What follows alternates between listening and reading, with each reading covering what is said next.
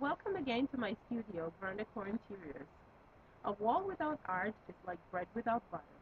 So today I'll show you some thrifty ways of creating wall art, sources from which you can get great prints to create wall art. The first one is calendars. Calendars have great pictures that can create great wall art.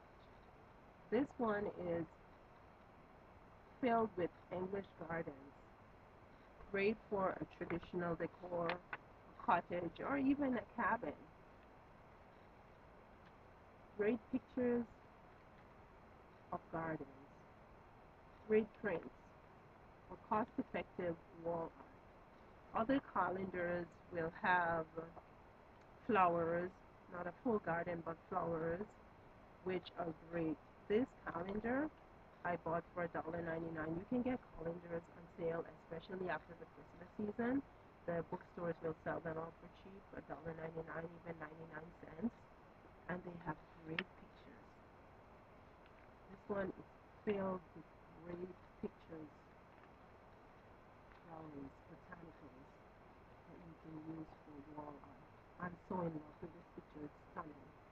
You could actually frame this and put this on your wall, and you could actually use this as a jumping off point for the rest of your room to choose your colors and your fabric. It's such a great picture. So calendars of great pictures, gardens, flowers, even wildlife. If you're looking for something for your wall in a cabin or a cottage, or you have somebody in your home that likes to have those antlers and stuff, they may want to have wildlife in a frame. Calendars make great pictures. They have great prints of wildlife that you can actually frame to use as wall art. Other calendars have landscape. I make it a habit of collecting calendars because I know that they have great landscapes and flowers and gardens, and I just love anything pretty, anything creative. I just love that this one has seascapes. This is actually a 1989 calendar. It has seascapes. Look at that. So pretty. You frame these, you put them on your wall, you have instant wall art. You don't have to go out and spend a fortune. Others have scenic places.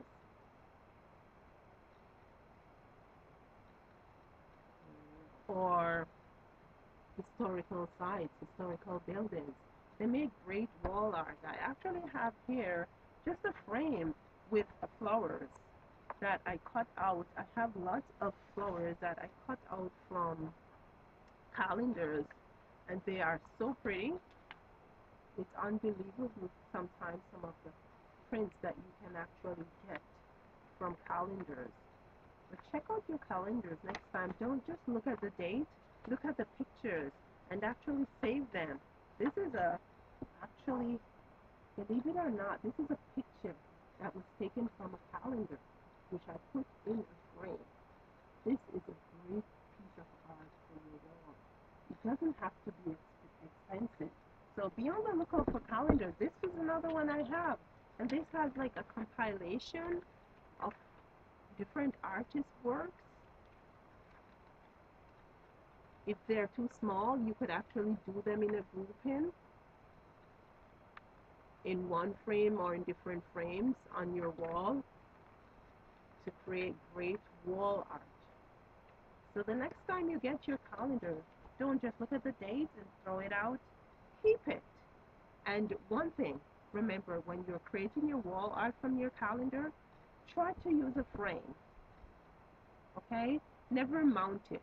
Like postcards you can mount, but never mount your calendar, the print from your calendar, because they're pretty thin and they will tend to wail a little, so they won't look smooth and nice. The best thing to do is to frame them. Okay? So next time you get your calendar, don't just throw it out. Check it out. There's some great prints you can have, great wall art.